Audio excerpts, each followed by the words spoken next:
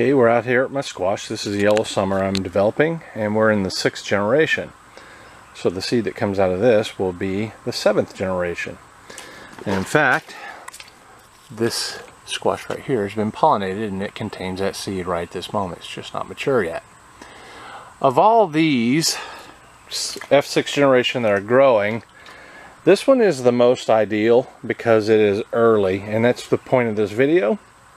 I want to talk about selection, and this one came up sooner, it grew faster, it put out a lot of squash, it has all the characteristics I like. I assume it'll taste good, but I am saving this seed squash because of how early it is. That's a trait that I want to carry to the next couple generations when it'll be an open pollinated version.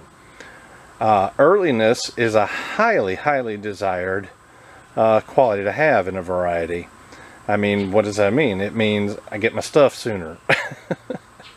It's less time growing. It's if you have a shorter season, you can potentially grow this type of squash where some of the squash might not grow as long.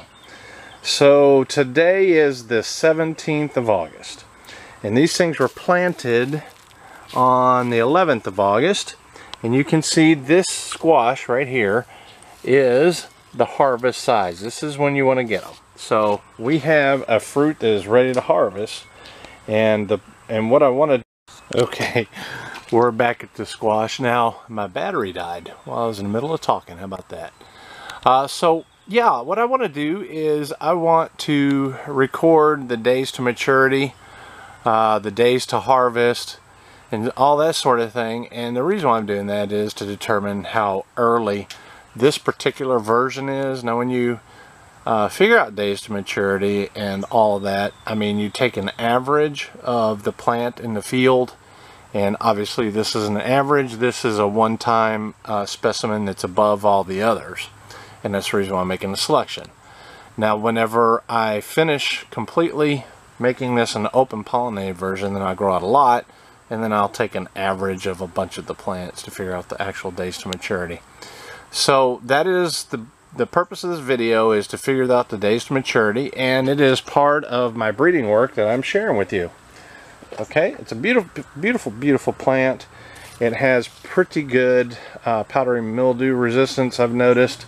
It has pretty good disease resistance, I've noticed, and the most important thing is it tastes awesome. And now you're seeing it's a little bit early, so it's a great squash. And we're going to finish it off in a couple more grows, and then we'll see what happens. Anyway, this is Brent. I'll put up the days to maturity and things like that right after this little bit of video, and this is my figure on what it is at this point. We'll see you later.